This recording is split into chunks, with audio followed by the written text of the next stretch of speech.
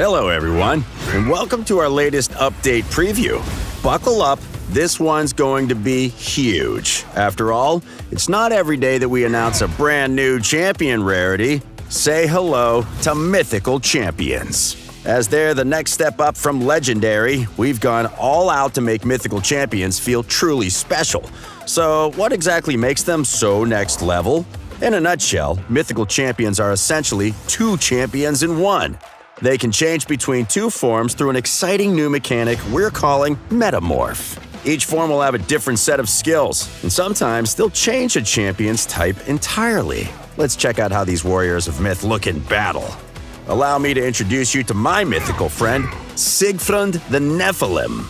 Siegfried may look like your standard paragon of the Sacred Order, but wait, he hides a dark secret. When all of Siegfried's allies die, his Metamorph skill activates, transforming him into a flaming angel of vengeance. Check it out, even his shield is angry.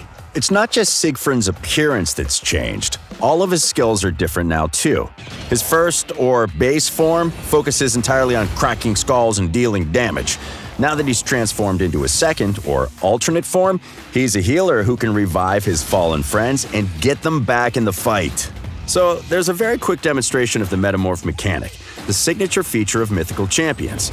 Now, let's really get into the nuts and bolts of how they work, how to make the most out of them, and how to get them. We'll start with that last and most important point, how to get a Mythical Champion. Presenting Primal Shards. These new, angry-looking red shards will be your main way to summon Mythical Champions, but you can also get rares, epics, and legendaries of all affinities except Void from them too. At launch, there won't be any Mythical Void champions, but we'll be sure to let you know when that changes and how you can add them to your collection. Primal Shards can also be formed by collecting Primal Quartz. Collect 100 of this mythical substance and you can create a Primal Shard. Both Primal Shards and Quartz can be earned from certain events or other in-game activities, so get hunting. So, I've got a Mythical Champion, how do I power them up?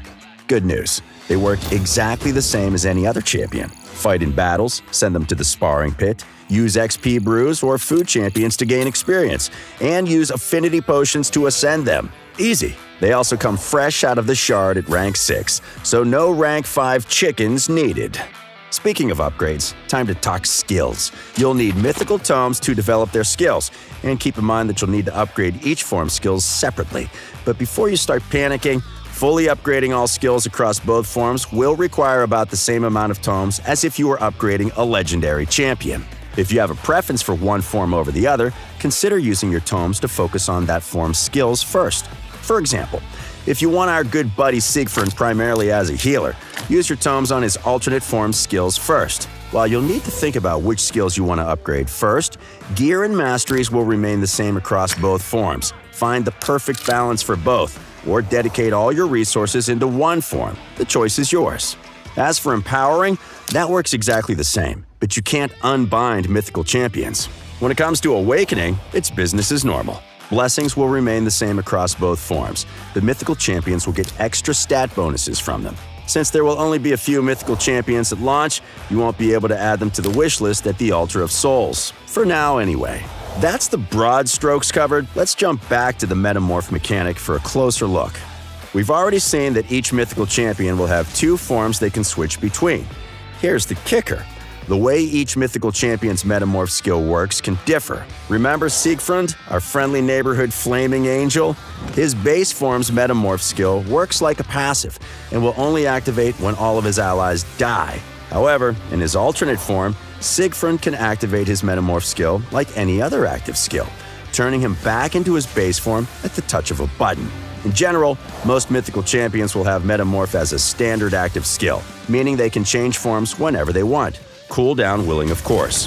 Whenever a Mythical Champion uses their Metamorph skill, they'll get an extra turn and all of their skills will have their cooldowns reset, except for the Metamorph skill.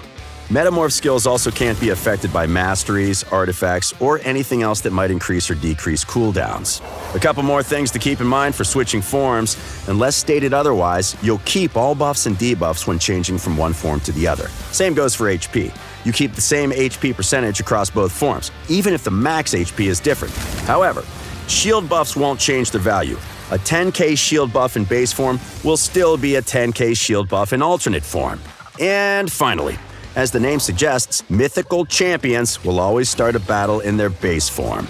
With Mythical Champions, we're adding a whole new level of utility that players can use to their advantage. While they're very versatile, you'll need to think really carefully about which gear, masteries, and blessings suit your playstyle and team composition. We can't wait to see how these Mythical Champions shake up Raid. Be sure to keep an eye on the release notes and check the news to see which events and activities will have Primal Shards or Primal Quartz as rewards. We're also planning a major new feature that will have a Mythical Champion as a reward, but I think you've had enough for today.